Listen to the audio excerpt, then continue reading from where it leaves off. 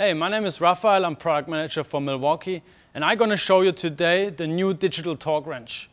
This new digital torque wrench comes with an accuracy of ±2% and covers a Newton meter range from 13.6 up to 203 Newton meters. You can run down the bolt prior to the torque value and manually can adjust it. I'm quickly going to show you.